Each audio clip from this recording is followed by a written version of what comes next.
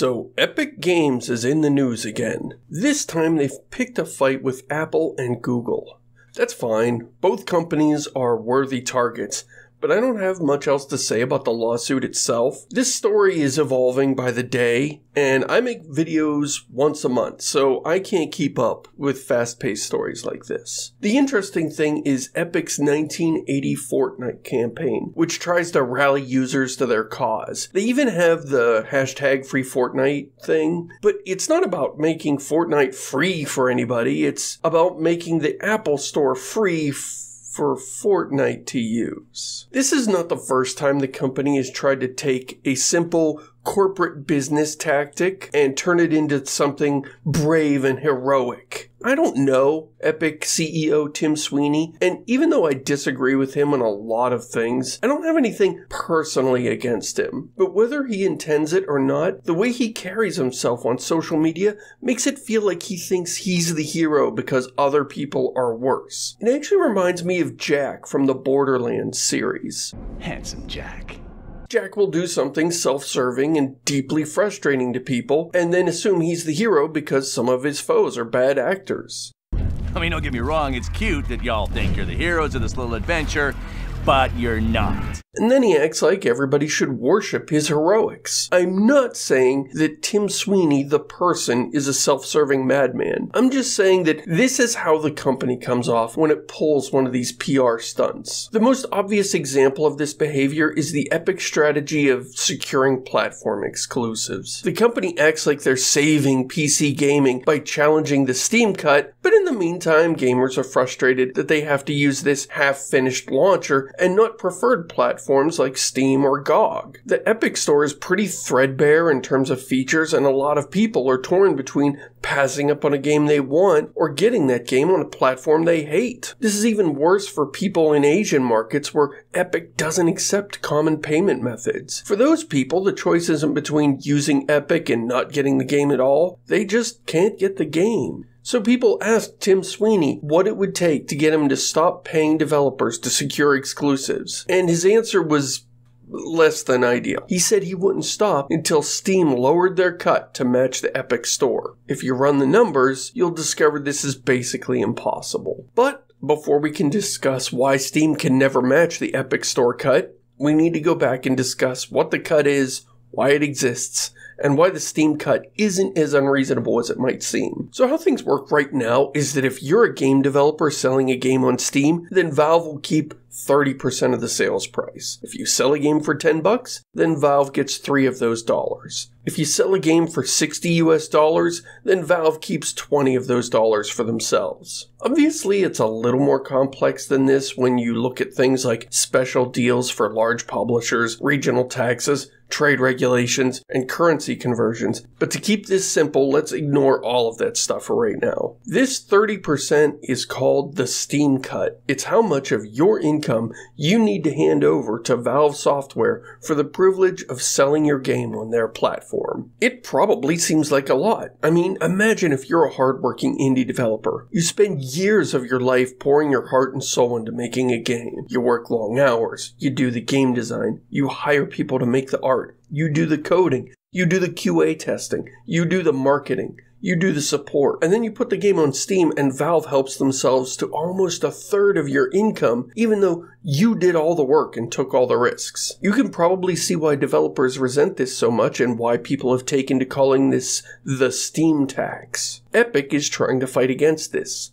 That's good, but while the Steam tax might be anti-developer, artificial platform exclusives are definitely anti-consumer. Doing bad things in pursuit of a noble goal isn't heroic, it just makes you a different kind of bad guy. As annoying as the Steam tax is, things are a lot better than they used to be. See, creative people have always faced this gatekeeper problem. You make something, and then you need a big company to help you distribute that work to the masses. If you're an author, then you need a book publisher. And if you're a band, then you need a record label. In the pre-internet world, all of the power was in the hands of those big publishing companies, which meant they could set the terms of the contract. So if your book or album sells for $10, you might see a single dollar of that. And that was the cut you would get if you were incredibly famous and successful. If you were some kind of nobody, then you'd get even less. And to a certain extent, this is understandable. Maybe this 10% cut makes the publisher look heartless and greedy, but if you're selling a physical book, then your effort as the author is tiny compared to the gargantuan costs of typesetting, printing, binding, and warehousing millions of books, shipping them all over the country, marketing those books to the public, and selling them at retail. That process involves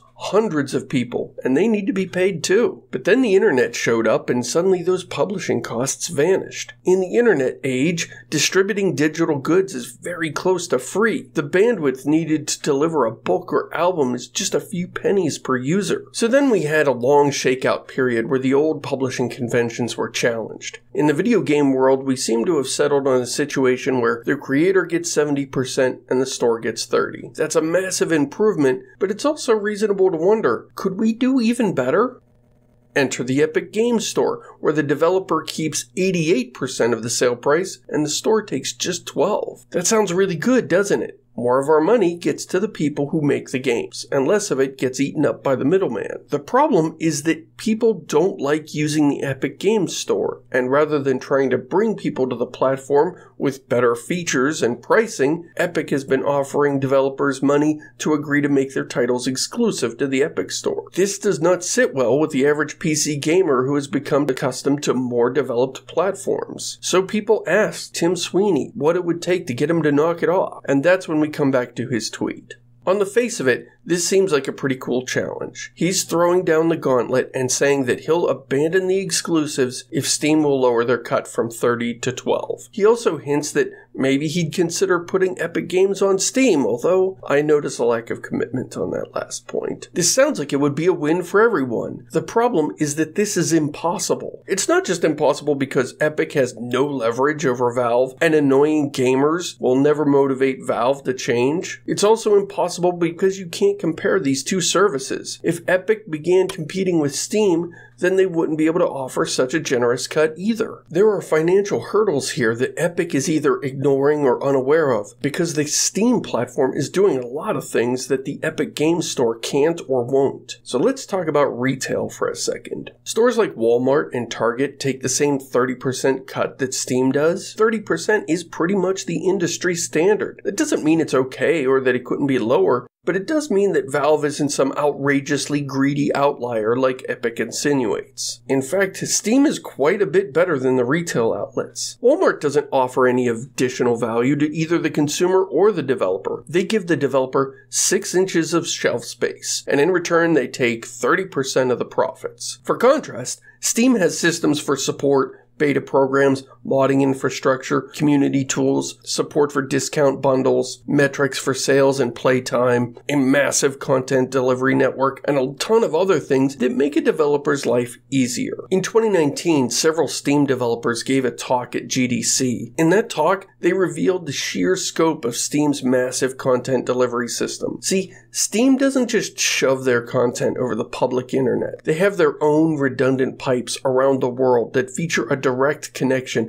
to 2,500 different internet providers. If the non-gaming muggles of the world all start streaming the latest HBO offering at the same time, your game downloads and multiplayer sessions will be protected from that congestion. In 2018, Steam's parallel internet carried 2 exabytes of network traffic. That's more than the entire combined internet traffic for planet Earth in 2003. Valve maintains this network, and if you release your game on Steam, then you get all the benefits of this network for free. So yes, Steam keeps 30% of the sale price, but in return they offer a ton of things that retail doesn't. Some of that 30% is going into infrastructure that benefits both developers and consumers. I don't want to sell Epic Games short here. It has a content delivery system of its own. Epic runs Fortnite, and I'm sure that game has given the company a lot of practice running huge networks at scale. And just like with Steam, you get free use of this network if you release the game on their store. My concern here is this. Is the Epic network really being supported by the tiny percent that they're making from games? Is that cut large enough to sustain these kinds of massive scale networks? It's possible the funding is coming not from the store itself, but from the cultural juggernaut that is Fortnite. And that only works as long as Fortnite continues to be an unstoppable cash cow. I'm sure Fortnite has many years of life left in it, but sooner or later, everything fades.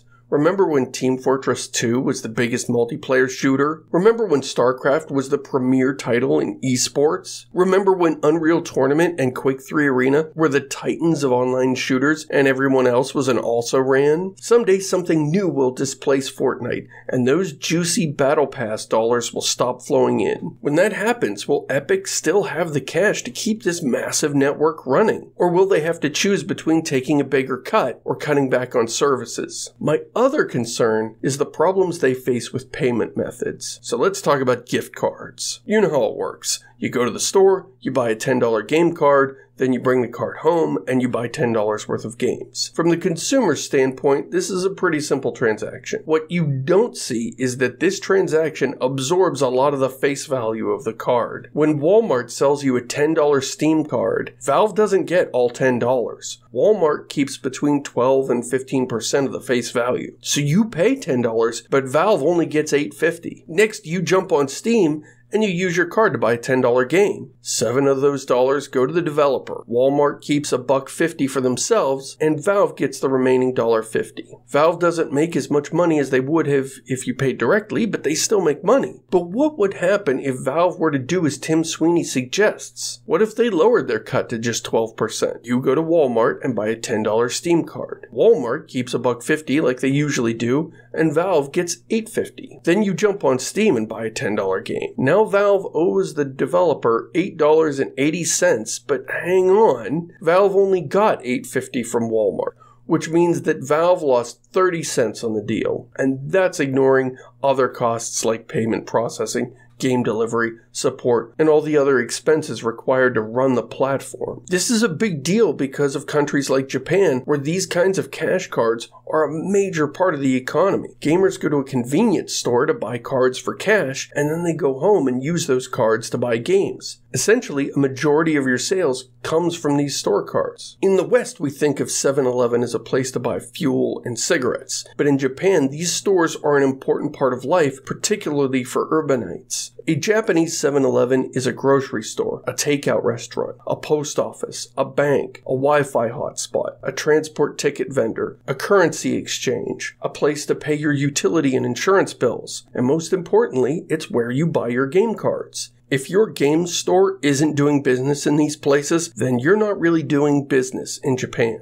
This presents something of a problem if you're trying to sell digital games to Japanese consumers. If your store only has a 12% margin, then you're going to be losing money on every single sale forever. This probably explains why Epic doesn't have any gift cards. It would also explain a few of the items on the development of the Epic Game Store roadmap. At some point, the team is going to add additional payment methods and additional currencies. The team is going to have to reconcile these unusual expenses with a low cut of the Epic Games Store. It's entirely possible there's no good way to do it. Maybe you can't get by on a 12% cut in some countries, and maybe you can't maintain a massive content network if you're only making 12% per game sold. So yeah, getting back to Sweeney's tweet, it boils down to, we'll stop getting exclusives if Valve is willing to financially sabotage themselves. Now, I like the idea of applying pressure to Valve to loosen their grip on the PC platform. More competition is usually a good thing, and a more generous platform cut is certainly feasible. But sooner or later,